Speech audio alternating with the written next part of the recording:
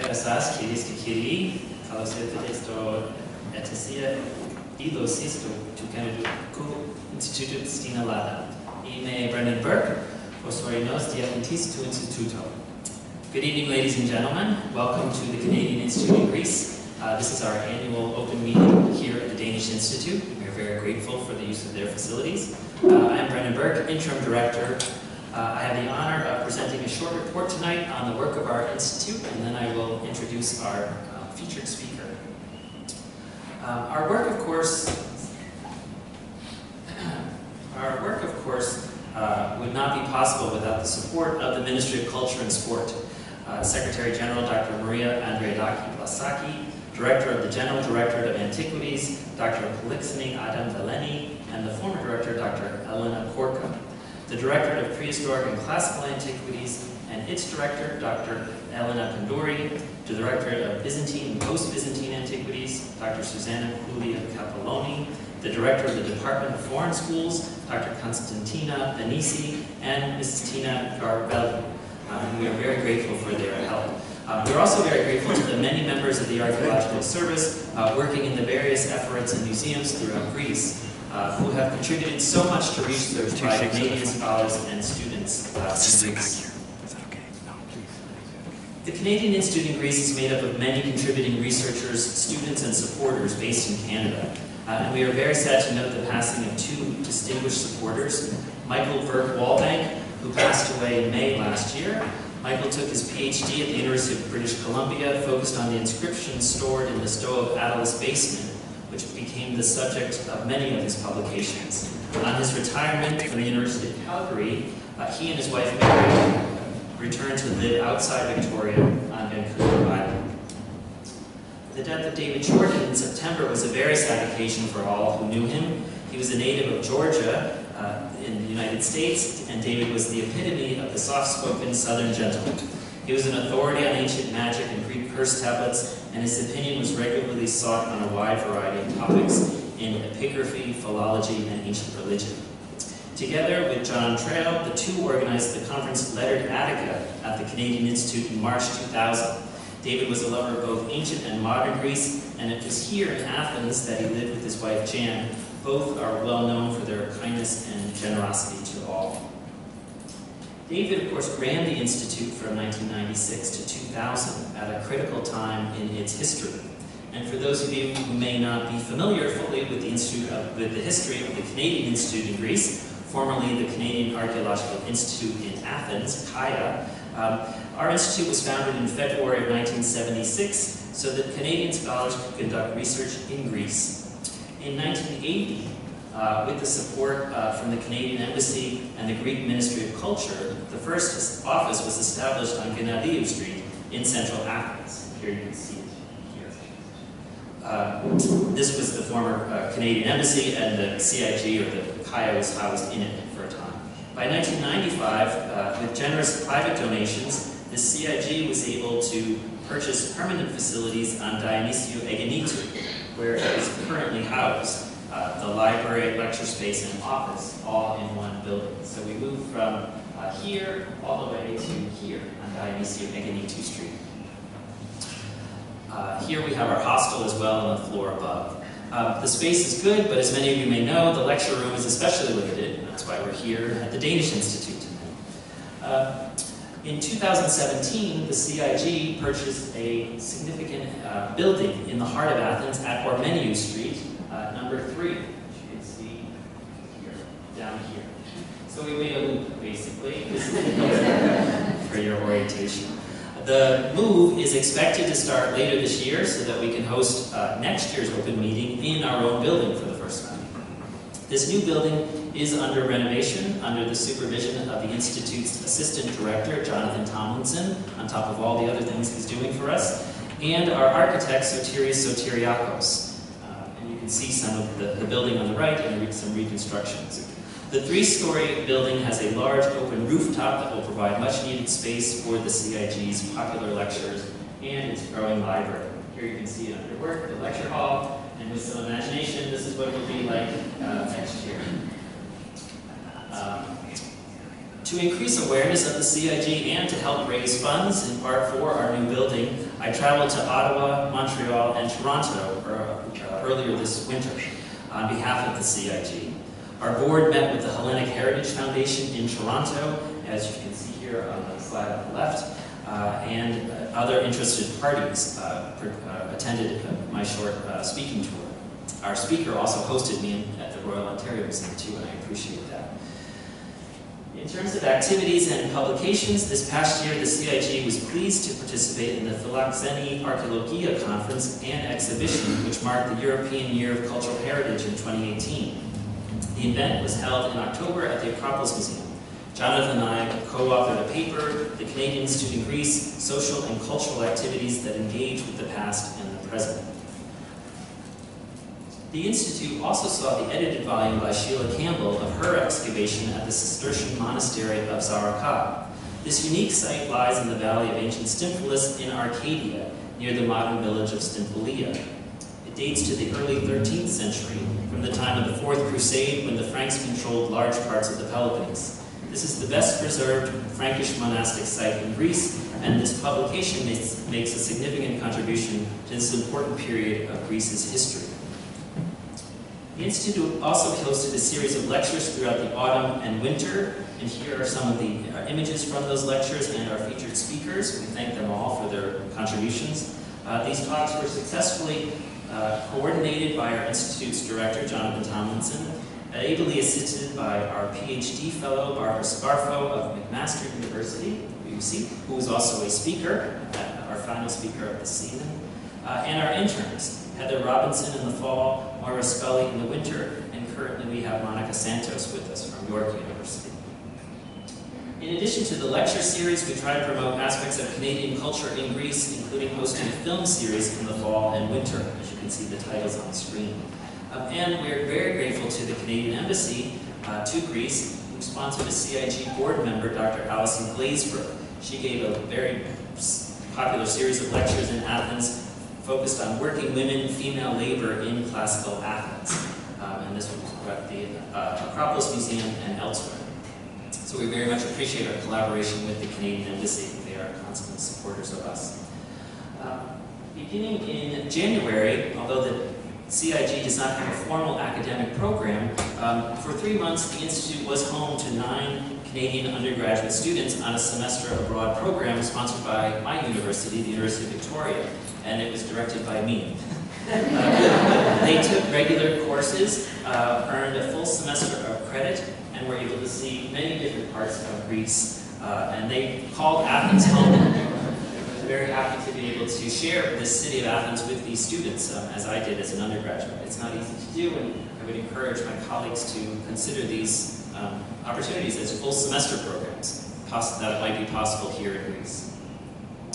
Finally, for my part of tonight's talk, I will present a short overview of CIG-affiliated projects throughout Greece. What follows are short summaries from the directors of 5 projects, moving in chronological order and roughly from south to north.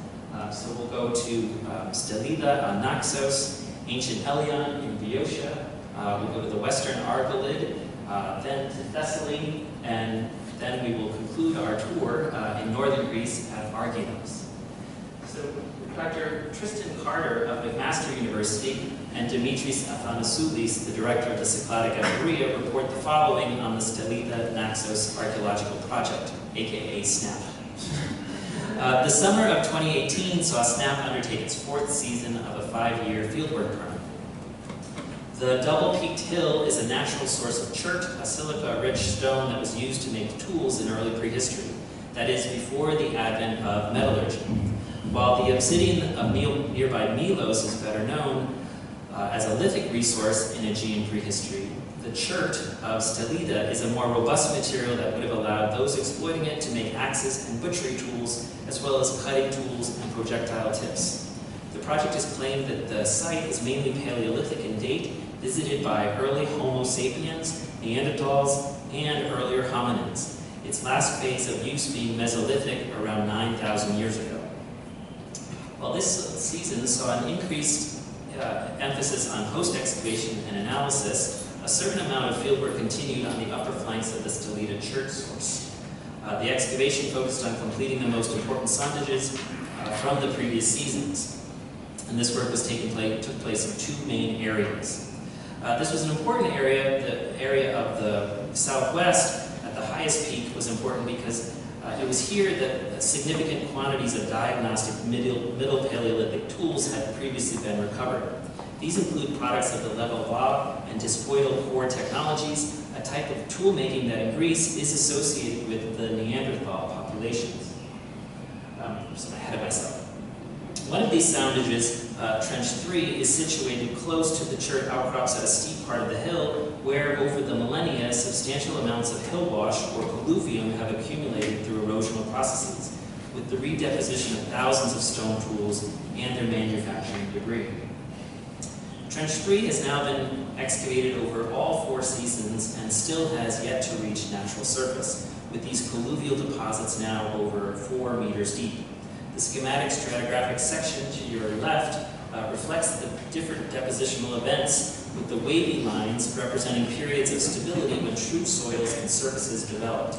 These cycles of erosion and stability are thought to reflect climate changes within the Ice Age, with warmer interglacial periods likely producing more rain, which would have resulted in greater erosion. Halfway through the 2018 season, it was necessary to expand the sondage from its original 2x2 configuration to a 2x4 size for health and safety reasons. The project's geoarchaeologists, Panagiotis Karkanis and Justin Holcomb of the American School of Classical Studies have been attempting to connect all of these trenches' stratigraphic profiles, and then, working with colleagues from Bordeaux University, have been taking samples for scientific dating using a technique called optically stimulated luminescence dating. They have just submitted their first publication on this work and hope to share these results via the CIG website in due course. One of the big problems faced by the Stolida team is that the highly alkaline soils means that organics almost never survive, so no bone and no plant materials. This makes it very difficult to reconstruct the Paleolithic environment and what people were eating and what they were doing near the quarries. In 2018, the team began a research program dedicated to this problem, with Tyler Murchie of the McMaster Ancient DNA Lab taking soil samples within which he hoped to have genetic traces of the organics, including potentially the people that were present on the site. So this is a very new form of ancient DNA studies, using soils rather than bones to extract the DNA.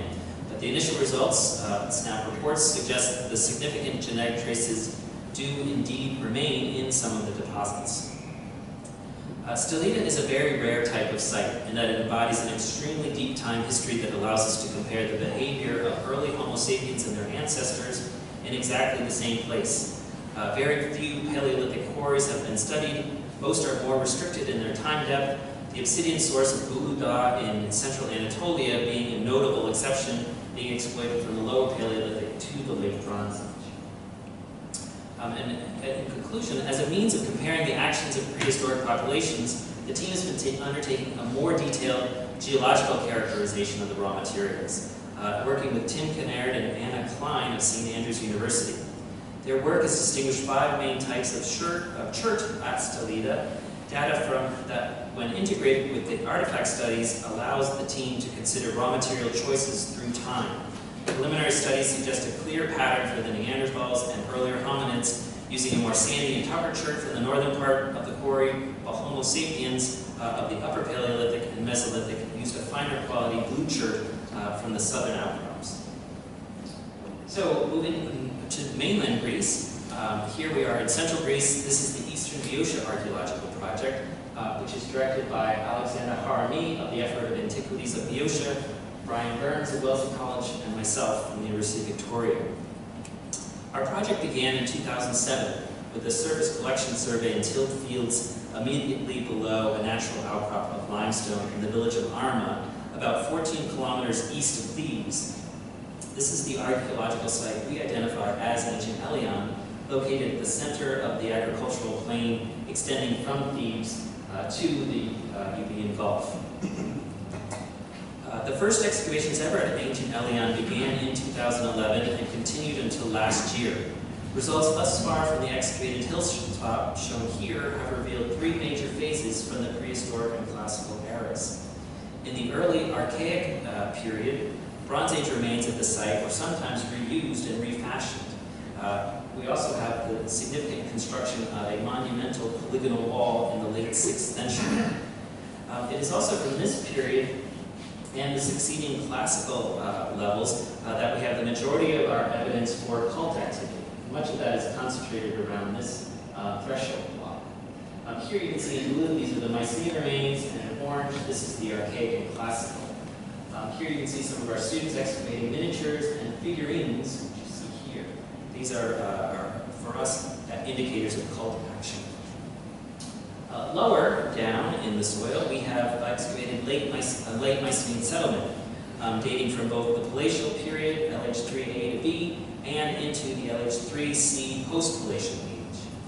During this time, we understand Elion to be a secondary center within the administrative network centered at Thebes, but activity at the site is strong also in the post-Palatial period as well, suggesting a shift in network ties to sites along the Euboean Gulf. So here we are moving down in time from Palatial to post-Palatial to Palatial.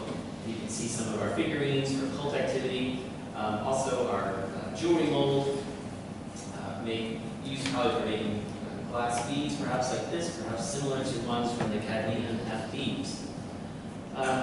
But our most recent work is concentrated on and within an enclosure which we call the blue stone structure, so called because of the polished blue stone limestone that capped parts of the eliminating wall.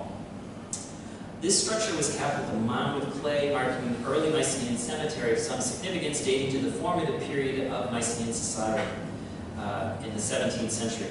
11 tombs have been found inside the BSS and several more along the exterior. Most striking are the two standing grave stelae, which you can see here. So you can see mimicked by these orthostate blocks that mark the BSS. One tomb in particular we can focus on very briefly to give you an idea of what these tombs are like. Here you can see some of the ones in the north. This is also some of the digital modeling that my colleagues at Wellesley College are working on. It's an impressive way, I think, to show the aspects of the site visually. So you can see some of the tombs here. We'll visit Tomb 10 there. Tomb 10 provides a good example for the tombs. The remains of 3 individuals are well articulated, especially the last person interred, estimated to be about 12 years old. This individual was found with 3 necklaces, a beaded bracelet, and a minion cup. Other grave goods in the tomb included 2 unfired cups or pots in the northwest corner of the tomb, which are unusual to us. Pieces of wood were also found, heavily degraded, as well as many fragments of woven textiles. This also is unusual. 2 other individuals who appear to be male and in their mid-20s were positioned against the eastern side of the chamber.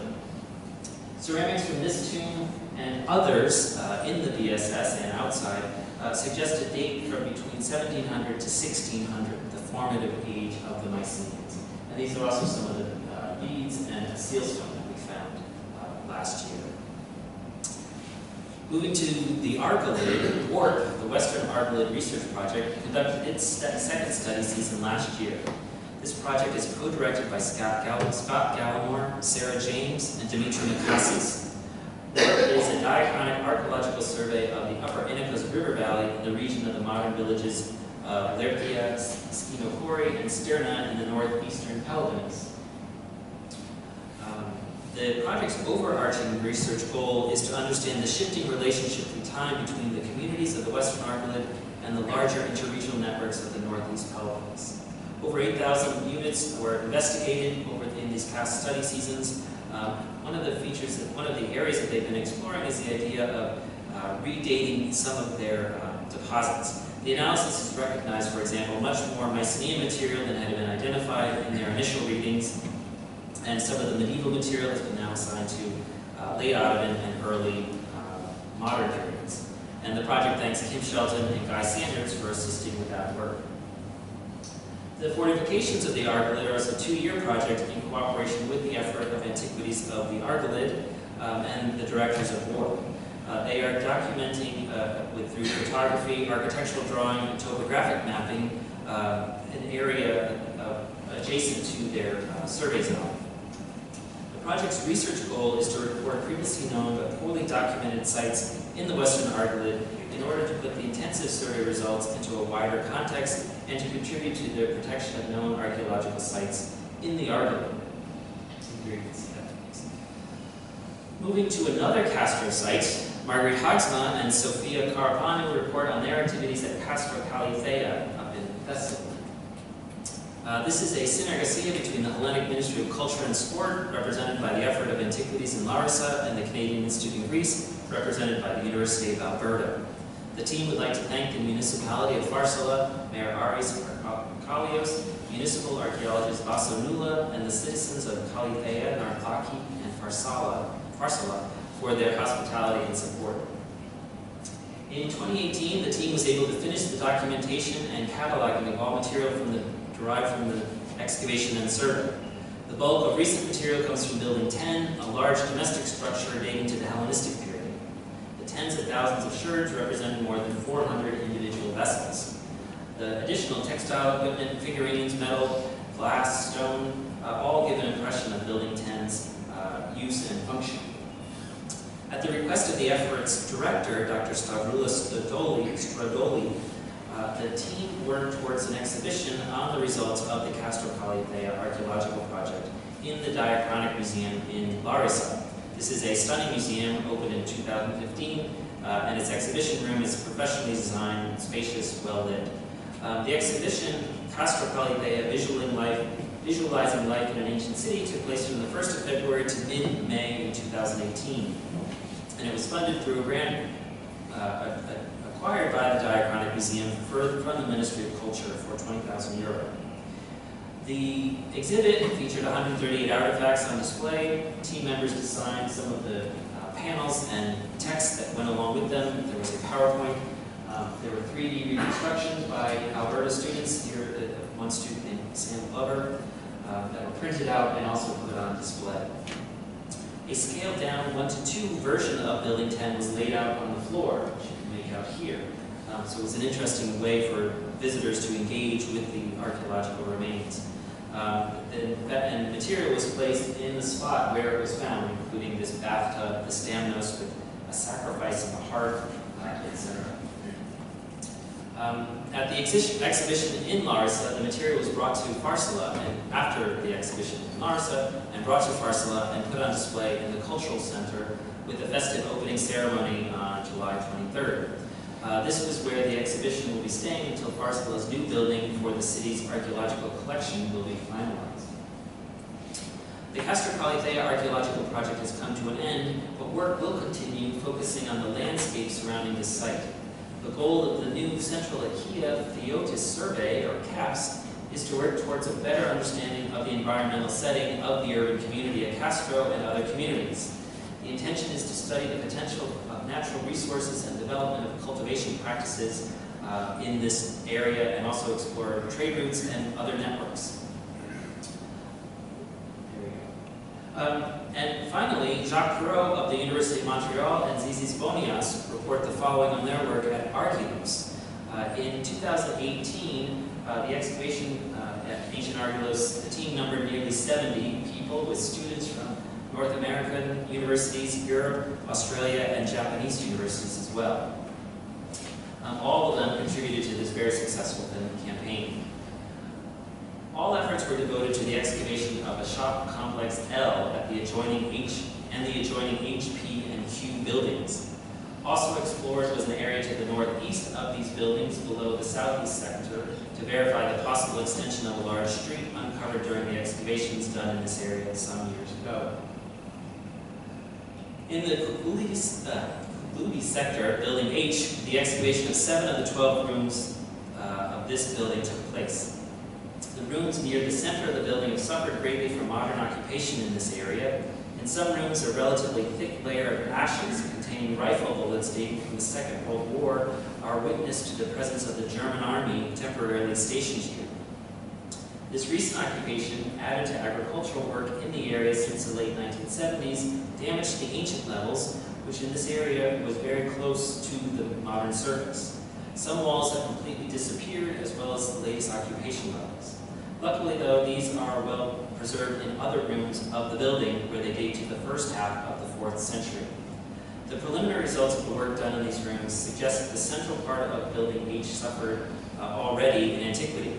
A thick fill made up of virgin soil was placed over the earlier levels to serve as a substratum of the 4th century BC floors, of which only a few traces remain. Despite these somewhat disappointing results, they were able to determine the internal divisions of the wall of the rooms, from which, like the others in this building, have internal walls separating each room into 2 or 3 units. Room H11 is in better state of conservation and revealed a few interesting structures. The excavators uncovered along the east wall of the room, towards its center, the base of a metallurgical furnace in use during the first half of the century. The base is well preserved, and one can easily distinguish the half-circle shape of the heating chamber. On the left is the small rectangular platform is attached to the oven structure. Many pieces of slag have been found here and will be sent for analysis. East of Building H, the 2018 campaign allowed us to complete the excavation of the 4th century occupation of room Q1. This room yielded a rich amount of material, coins, amphora, vases, bones. In particular, they were able to complete the excavation of 2 small back rooms. The western one is the most interesting and contains in the northwest corner a semicircular base supporting a millstone, fragments of which were found on the ground. They are convinced that room Q1 was in fact a small house containing an upper floor, and you can see here a first reconstruction of this house. South of Building Q, the excavation of the second room of Building P was conducted. They were only able to uncover parts of the latest floor, dated to the first half of the 4th century, as indicated by coins that were found on it. The room is very well built. The threshold is complete with lead still in place in the hinge holes. The west wall is particularly well preserved, as the other internal separating walls, as its upper part was made of clay, and traces of clay blocks are preserved. Finally, it is interesting to note the discovery of a group of lead sling bullets, all bearing the inscription IT. This discovery is of interest because they had already found 15 sling bullets bearing the same inscription on the Acropolis. And outside Argylos, only one such example is known in Greece. The team also continued the excavation of a large commercial building L, focusing on rooms L8 through 12. The main objective for much of this was to complete the excavation of the latest occupation at the 4th century levels. Little material was found on these floors, except for L11, where excavators uncovered several small transport amphora crushed on the ground, as well as a large basin of material.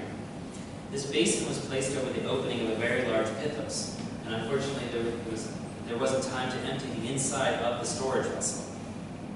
Finally, in room L9, an exploratory trench was opened at the southeast corner of the room under the 4th century BC floor. One of the objectives of the 2018 campaign was to verify if the large street uncovered on the south of the east slope of the hill during the early years of their work at Argylos continued southwards toward the seashore and the ancient port of the city. The results are quite spectacular.